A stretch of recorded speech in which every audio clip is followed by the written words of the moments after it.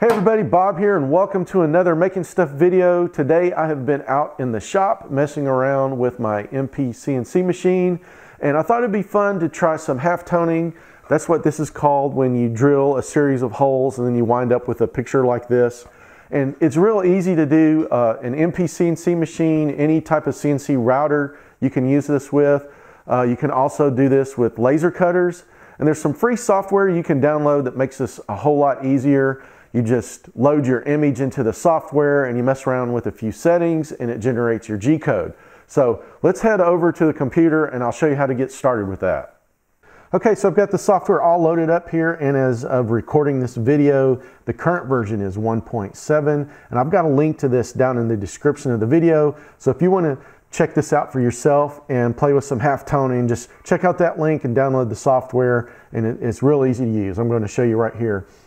So the first thing you want to do is you're going to have to load your image, and you do that by clicking the load image button.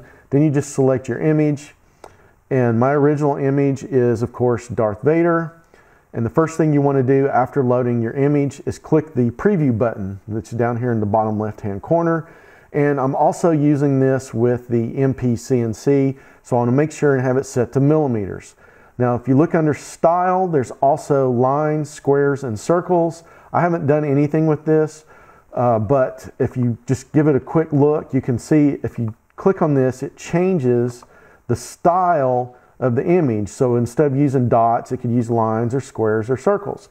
But with the V-bit on the CNC machine, dots is the one that you want to use, and that will give you this half-tone look that we're going for and what I've done here with the MP CNC.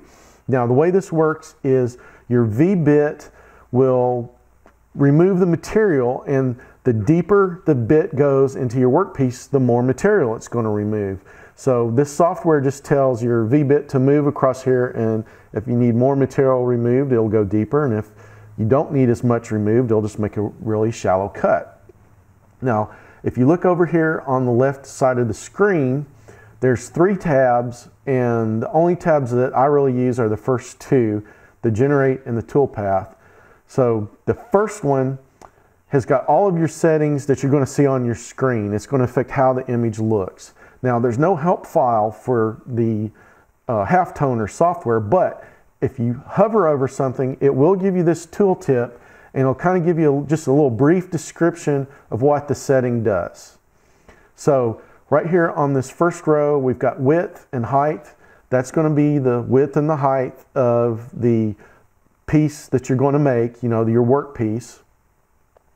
The border, that's going to be this black line, this image, the border that's around the image. The spacing, and if you look here, I'm going to change this. The spacing is the amount of spacing in between each row of circles here. So you can see if you increase the spacing, you lose detail on your image, and then if you increase the spacing, you get more detail. And then you can go too far and then it'll flush out your image. And I've found the best, just mediocre, just starting point is to somewhere around 3. So start out at 3, and then you can tweak it the way that you want your image to look. And then minimum size, that's the smallest size of hole that it will make. And then the maximum size will be the maximum size of hole that it makes. And again, if you click these, you can see as I change the size, that's going to change how your image looks on the screen. So these will be the settings that you'll want to use to kind of dial in your CNC machine in whatever size bit that you're using.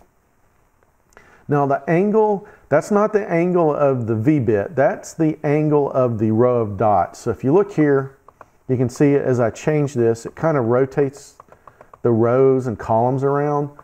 So you can play around with that to kind of get the effect that you want. I found I've always just set it on 90 or 0, which gives just the straight up and down or left to right rows. The wavelength and amplitude, I have no idea what those do.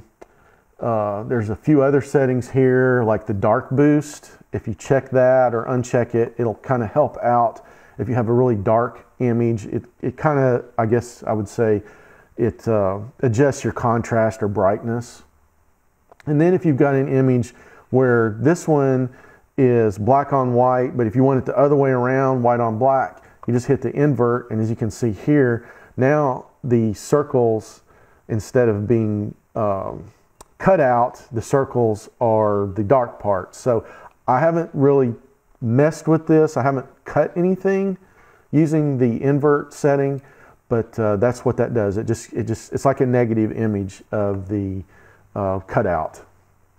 So that's what all the settings do here on the generator. And once you've got it all set up and you've got your image the way that you want it to look when it cuts out, you've got to generate the G-code for it, which is the toolpath. So the next tab to hit would be the toolpath tab. And there's a few settings here. The safe Z, now that's the height that the bit will travel over the workpiece as it moves from one hole to the other. And I found that 2 millimeters works great. That gets it enough clearance where it won't drag the bit across the workpiece. The feed rate, I'm just been using the default, which is 1270, that's millimeters per minute.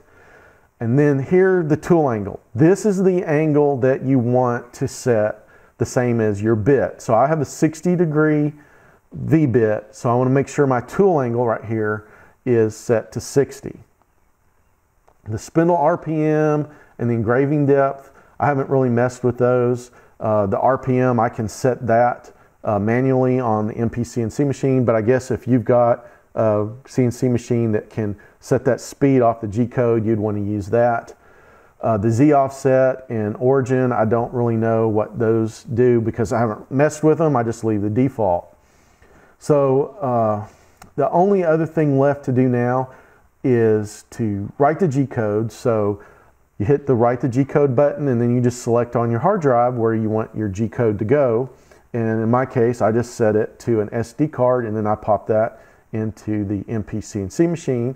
So I'm going to write my G-code, put it on SD card, and then let's head back over to the MP CNC. So once you have your software and G-code all set up, all you need to do is set up your workpiece. Now today I'm using plywood, and I've painted the top black, but plywood probably isn't the best material to use because it contains voids.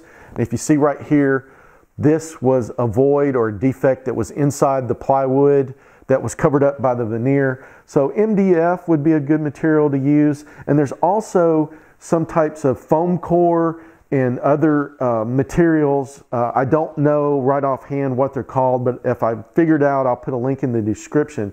And those come with the top already black or a certain color, and then the middle part would be a white color. And that would probably be the best thing to use.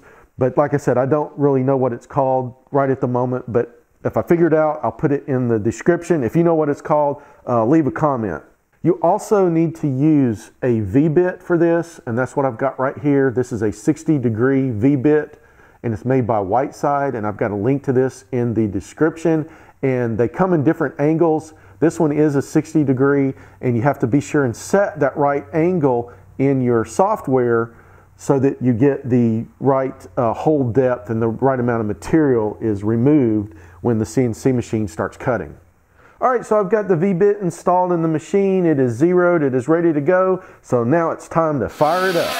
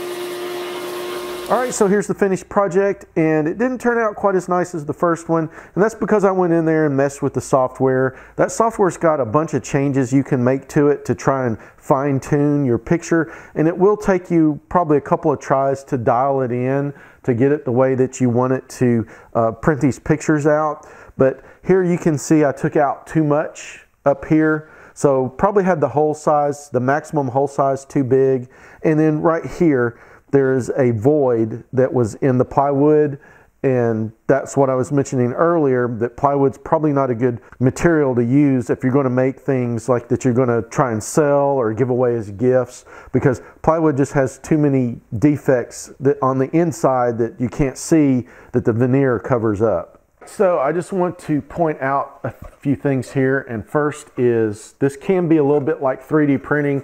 This is the picture that I just made on the MP CNC, and you know, with all of the detail that's missing here, from a distance it still looks okay, and it took about 45 minutes to make this one. Now the first one that I have here that has a whole lot more detail, it took well over 2 hours to make this. So this can be like 3D printing, it can be time consuming, and it's also, you know, the better quality is going to take longer to make. So this is just a fun project that you can do with your CNC machine, and if you'd like to share your experience with half toning, please leave a comment in the video below. I'd love to hear from you guys. And if you like the video, please give me that big thumbs up, and if you're not a subscriber, please consider subscribing and ring that bell so you don't miss any upcoming Making Stuff videos, and thanks for watching.